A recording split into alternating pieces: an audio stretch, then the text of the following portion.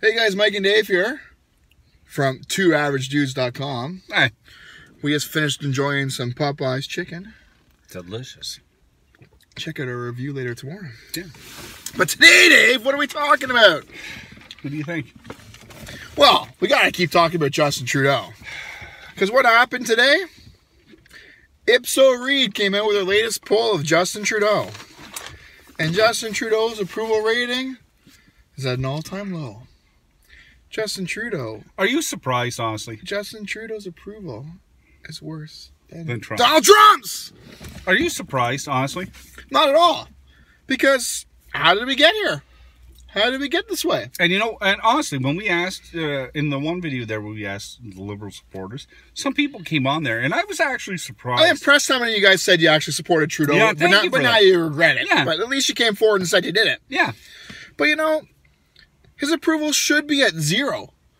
We got the embarrassment in India. You know. No, I don't agree with that. What's that? I don't agree with his thing should be at 0. You know why? Because there's always going to be those people that love his hair, or but still though, if you look they believe the government's lies. If you look at politically though, if you go based on political, the way the guys handle himself, it should be at 0. Okay, you got the embarrassment in India. You got that was such an embarrassment. You got him. Oh my goodness. You got him yelling at the ladies in the town hall back in the day. Yeah. That was smacking that one, the one. Remember the one day in Parliament where he went and yeah, you got groping. You got the groping incident. You know, the list goes on. The budget hasn't balanced itself. We're still in the deficit now this year. It didn't magically, balance itself. We have S&C Lavalin. We have him getting beaten down by Donald Trump. Yeah. Oh, we have the new incident from last night. Which one? Oh, the one where the protester was at a big fancy swag dinner for that was disgusting. Justin Trudeau.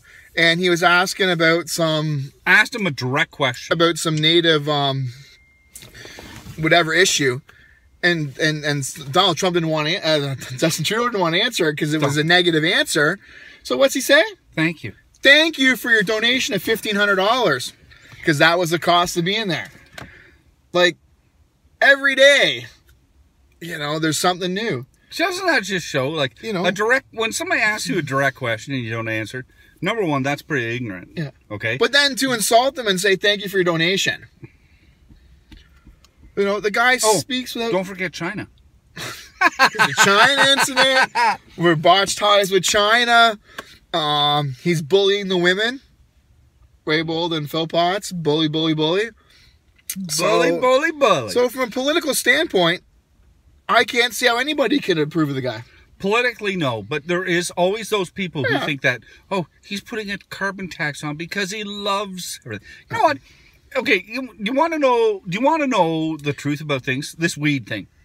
Do you know why they brought weed to make it legal? It's not you. It's not me. It's not Joe Blow. It's not anybody. It's not any Canadian. You know what it is? It's taxes. That's all they want is tax dollars. Yes, and they're even botching that. Yeah, because they're saying the drug dealers you normally buy your drugs from don't have to collect tax because they're not registered distributors. What they should have done is said anybody can sell drugs all they want. They just got to collect the tax dollars and submit. Yep.